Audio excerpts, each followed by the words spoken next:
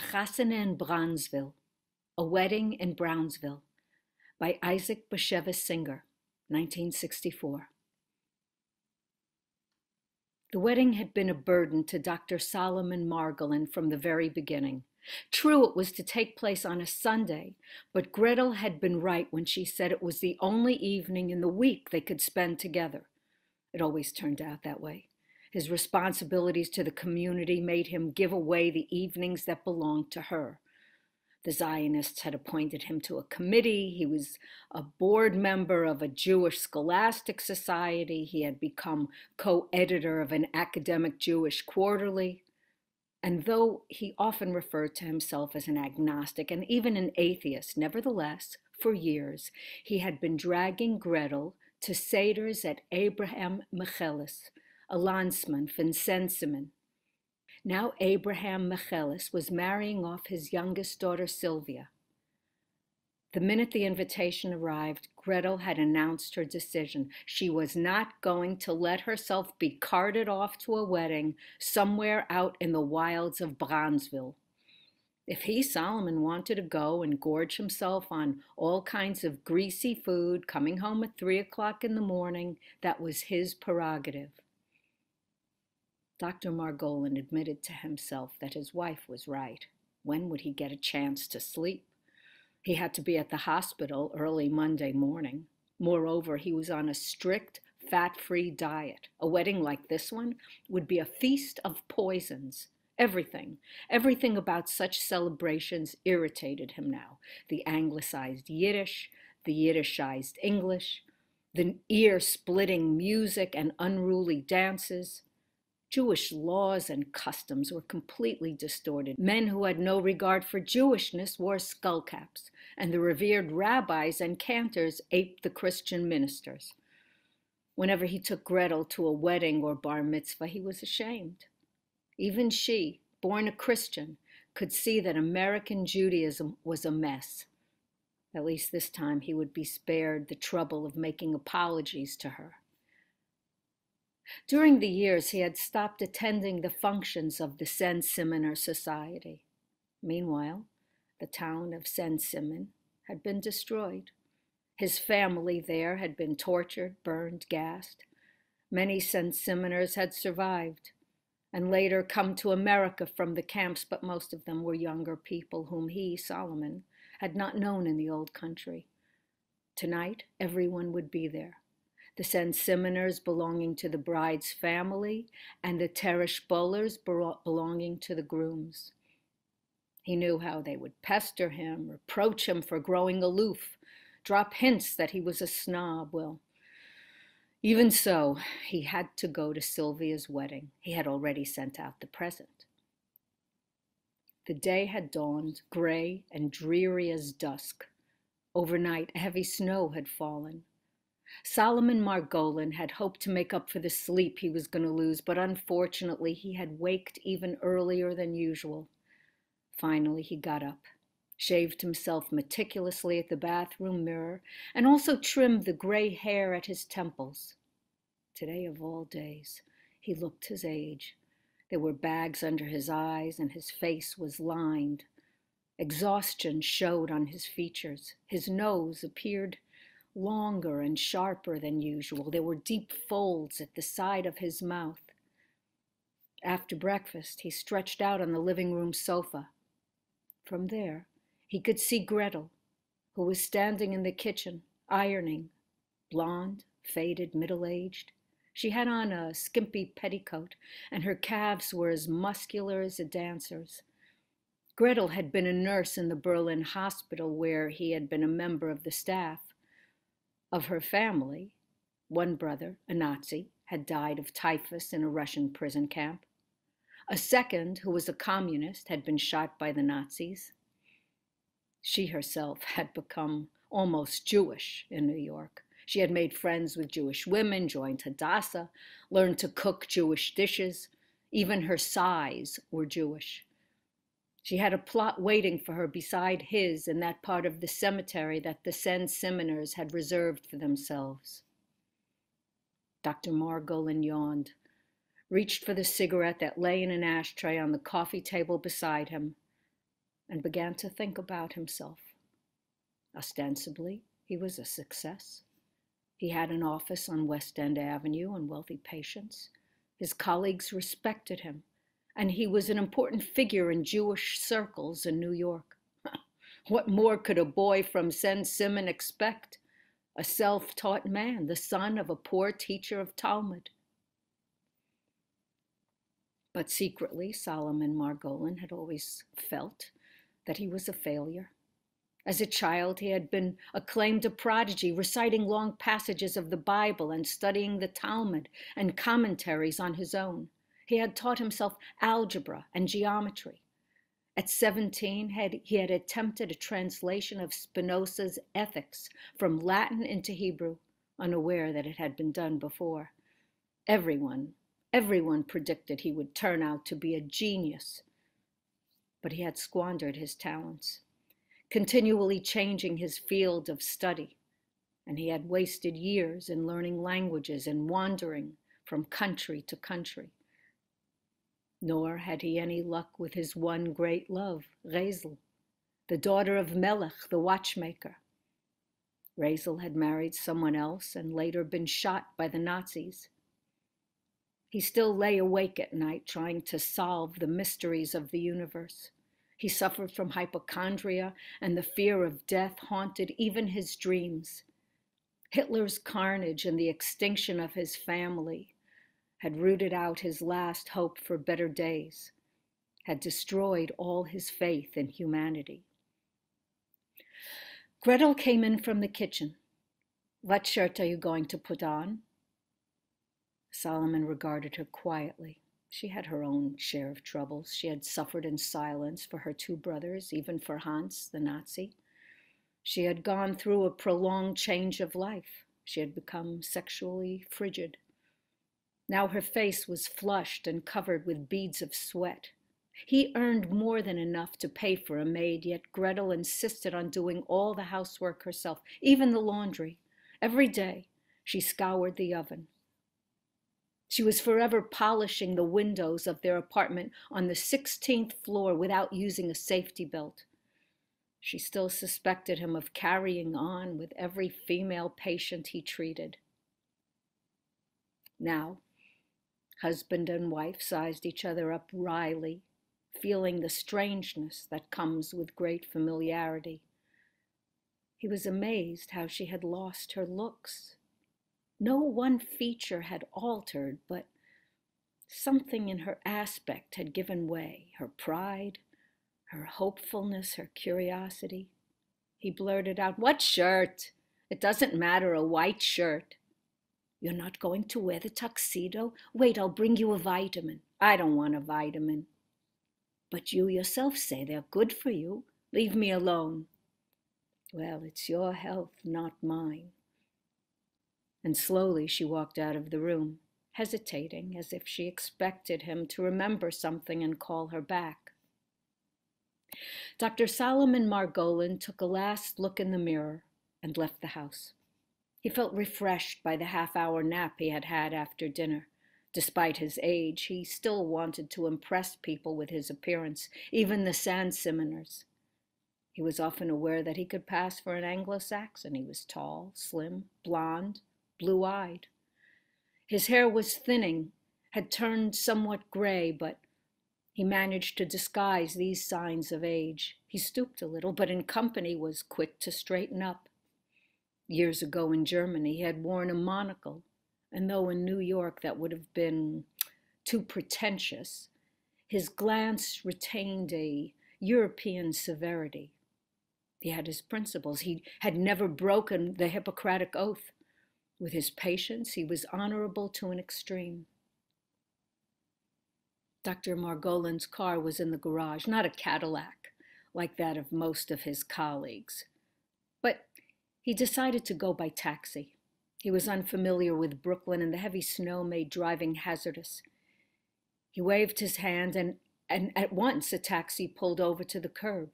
He was afraid the driver might refuse to go as far as Brownsville, but he flicked the meter on without a word. Dr. Margolin peered through the frosted window into the wintry Sunday night, but there was nothing to be seen. After a while, Dr. Margolin leaned back, shut his eyes, and retreated into his own warmth. His destination was the wedding. Wasn't the world like this taxi plunging away somewhere into the unknown toward a cosmic destination? Maybe a cosmic Brownsville, a cosmic wedding. Yes. But why did God, or whatever anyone wanted to call him, create a Hitler or a Stalin? Why did he need world wars? Why heart attacks, cancers? Dr. Margolin took out a cigarette and lit it mechanically. What had they been thinking of? Those pious uncles of his when they were digging their own graves. Was immortality possible? Was there such a thing as the soul? All the arguments for and against weren't worth a pinch of dust.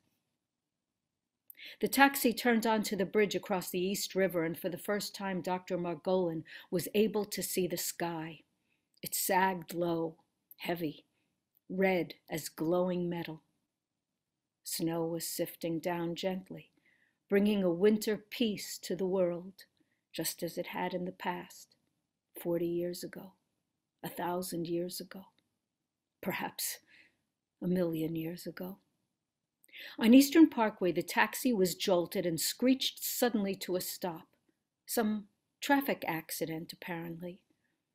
The siren on a police car shrieked. A wailing ambulance drew nearer. Dr. Margolin closed his eyes.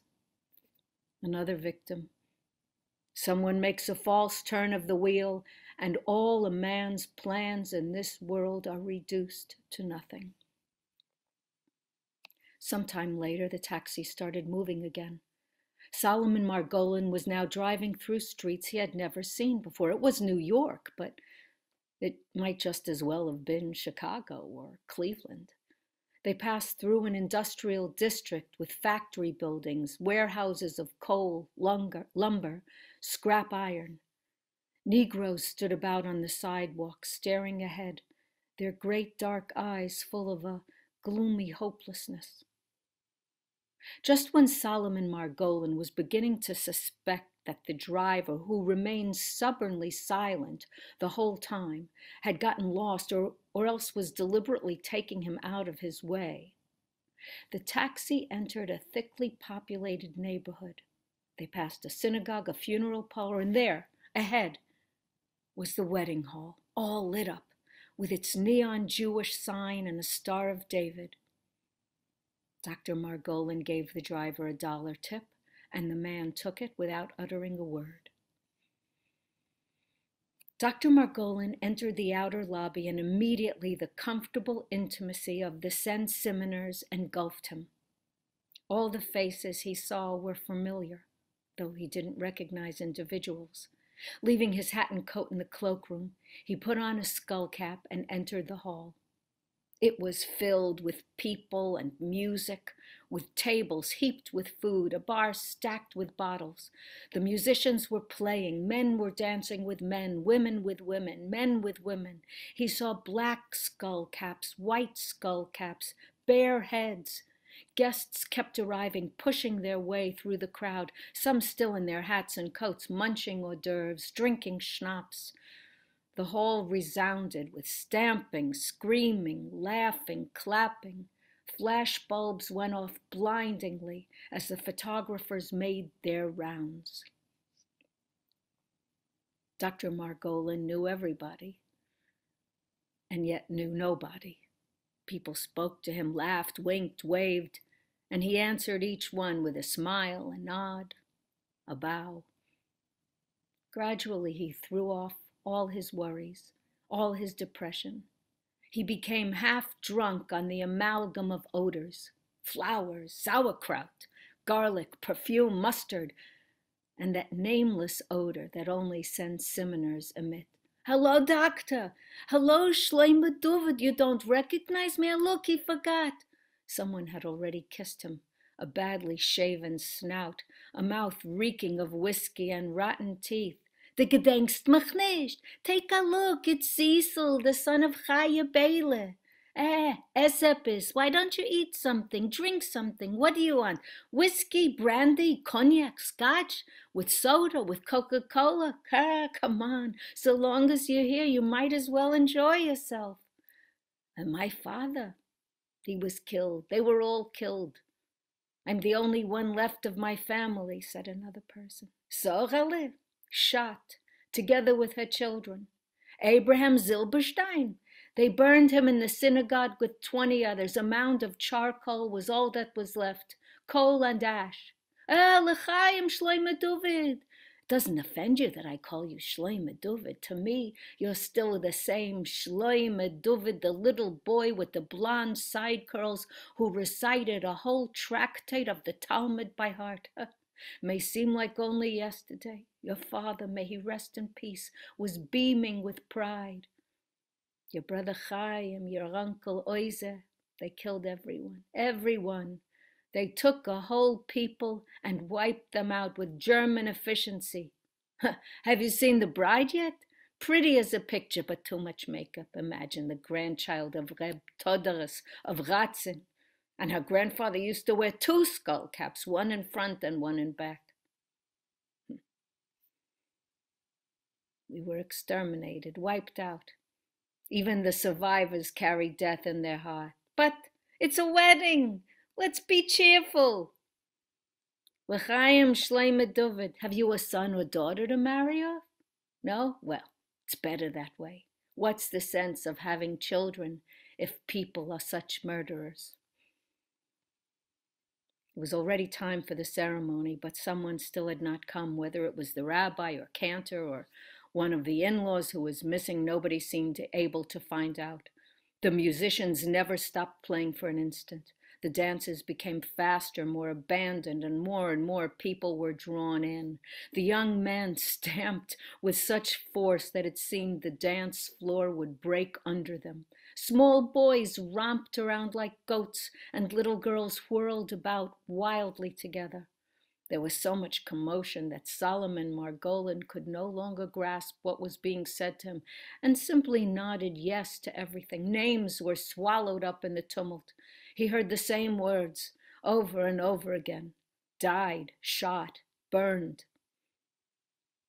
Margolin didn't recall drinking anything, but he felt intoxicated all the same. The foggy hall was spinning like a carousel. The floor was rocking.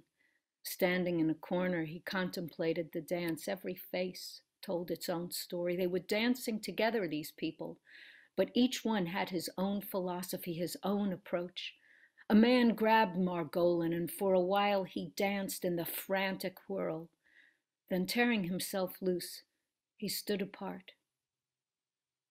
Who was that woman? He found his eye caught by her familiar form. He knew her.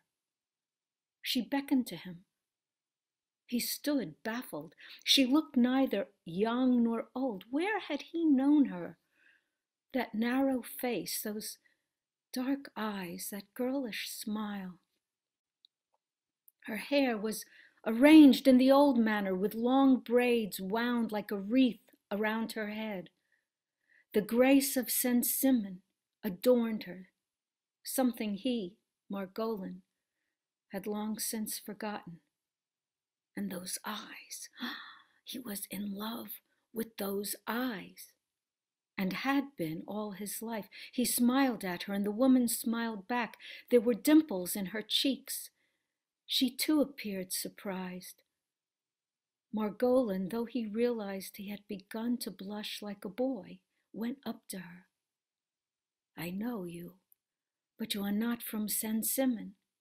Yes, from Saint-Simon. He had heard that voice long ago. He had been in love with that voice. From Saint-Simon? Who are you then?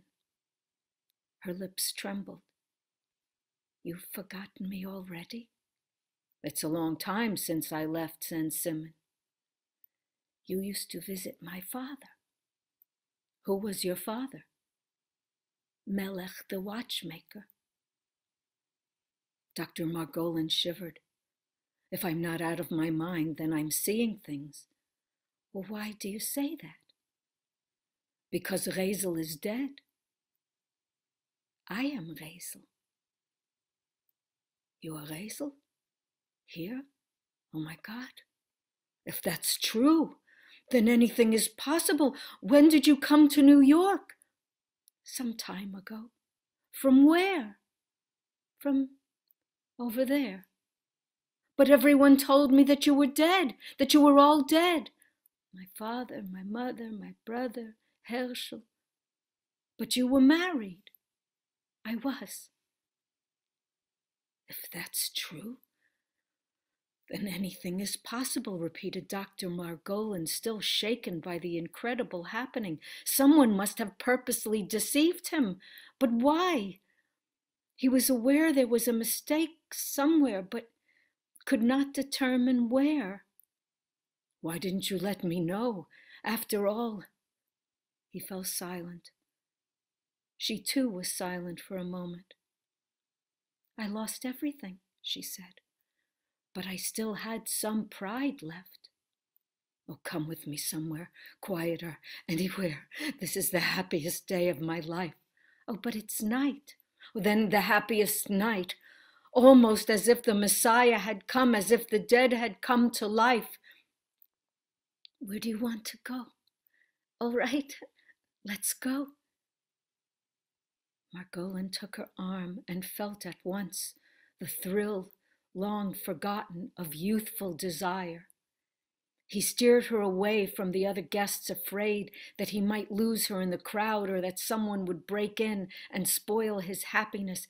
Everything had returned on the instant, the embarrassment, the agitation, the joy. He wanted to take her away, to hide somewhere alone with her.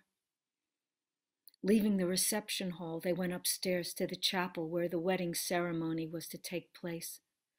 The door was standing open. Inside, on a raised platform, stood the permanent wedding canopy. A bottle of wine and a silver goblet were placed in readiness for the ceremony. The chapel, with its empty pews and only one glimmering light, was full of shadows. The music, so blaring below, sounded soft and distant up here. Both of them hesitated at the threshold. Margolin pointed to the wedding canopy. We could have stood there. Yes. Tell me about yourself. Where are you now? What are you doing? It is not easy to tell. Are you alone? Are you attached? Attached? No. Would you have never let me hear from you? He asked. She didn't answer. Gazing at her, he knew his love had returned with full force. Already he was trembling at the thought that they might soon have to part. The excitement and expectancy of youth filled him. He wanted to take her in his arms and kiss her, but at any moment someone might come in. He stood beside her, ashamed that he had married someone else, that he had not personally confirmed the reports of her death. How could I have suppressed all this love? How could I have accepted the world without her? And what will happen now with Gretel? I'll give her everything, my last cent. He looked around toward the stairway to see if any of the guests had started to come up. The thought came to him that by Jewish law, he was not married, for he and Gretel had only had a civil ceremony. He looked at Reisel. According to Jewish law, I am a single man. Is that so? Yes, according to Jewish law, I could lead you up there and marry you. She seemed to be considering the import of his words. Yes, I realize. According to Jewish law, he went on, I don't even need a ring. One can get married with a penny. Do you have a penny? He put his hand to his breast pocket, but his wallet was gone. He started searching in his other pockets. Have I been robbed? He wondered. But how? I was sitting in the taxi the whole time. Could someone have robbed me here at the wedding? He was not so much disturbed as surprised. He said falteringly, strange, but I don't have any money. Oh, we'll get along without it. But how am I going to get home? Why go home? She said, countering with a question. She smiled, with that familiar smile of hers that was so full of mystery. He took her by the wrist and gazed at her. Suddenly it occurred to him that this could not be his Razel. She was too young. Oh, probably it was her daughter who was playing along with him, mocking him. For God's sake, I'm completely confused, he thought. He stood bewildered, trying to untangle the years. He couldn't tell her age from her features. Her eyes were deep, dark, and melancholy. She also appeared confused, as if she too sensed some discrepancy. The whole thing is a mistake, Margolin told himself. But where exactly was the mistake? And what had happened to the wallet? Could he have left it in the taxi after paying the driver? He tried to remember how much cash he had had in it, but was unable to. I must have had too much to drink. These people have made me drunk, dead drunk. For a long time he stood silent, lost in some dreamless state more profound than a narcotic trance. Suddenly he remembered the traffic collision he had witnessed on Eastern Parkway. An eerie suspicion came over him. Perhaps he had been more than a witness. Perhaps he himself had been the victim of that accident. He began to examine himself as though he were one of his own patients. He could find no trace of pulse or breathing. It can't be, he murmured. Can one die without knowing it? And what will Gretel do? He blurted out, You are not the same Razel. No? Then who am I? Unless we're both dead. What do you mean? They shot Razel. Shot her? Who told you that? She seemed both frightened and confused. She lowered her head like someone receiving the shock of bad news. Apparently, Razel didn't realize her own condition. He had heard of such a stage. What was it called? Hovering in the world of twilight. But death couldn't be that simple. This kind of survival would be less than oblivion. He leaned over and whispered in her ear, What's the difference? As long as we're together. I've been waiting for that all these years. Where have you been? She didn't answer, and he didn't ask again. He looked around. The empty hall was full, all the seats taken. A ceremonious hush fell over the audience. The music played softly. The cantor intoned the benedictions. With measured steps, Abraham Michaelis led his daughter down the aisle.